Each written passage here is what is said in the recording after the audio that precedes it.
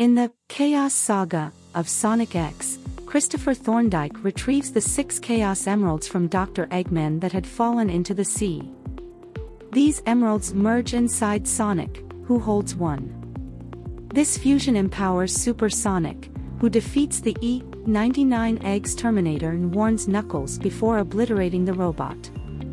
Chaos control triggers, and Sonic appears in a spatial warp with an unconscious Chris. Upon waking Chris, he pleads to join Sonic, not wanting to be apart. Super Sonic heals Chris and assures his capability. Super Sonic vanishes, thanking Chris.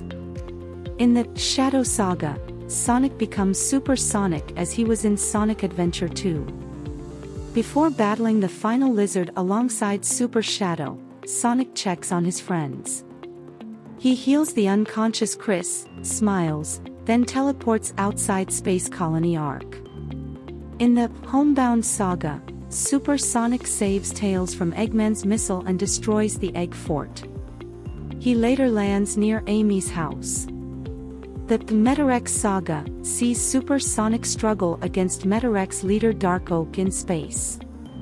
To prevent Dark Oak from obtaining Chaos Emeralds, Super Sonic ejects them, losing his super form and being saved by Eggman. Super Sonic assists in battling Red Pine's fleet and Eggman's spaceship, pushing them from a black hole.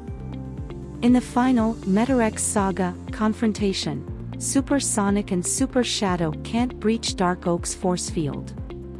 Cosmo sacrifices herself, leading to a successful attack. Super Sonic's powers include enhanced strength, speed, and reflexes. He can fly, has near invulnerability, and can perform chaos energy techniques like chaos regeneration and chaos control. He heals injuries and neutralizes negative chaos energy. His weakness is the limited duration of his super form due to energy depletion from the Chaos Emeralds. An alternate Super Sonic prototype, sometimes referred to as Nazo, appeared briefly in the pilot of Sonic X. However, this version didn't make it to the anime series. The mystery around Nazo was later cleared up by Sonic Team's producer, revealing the true identity.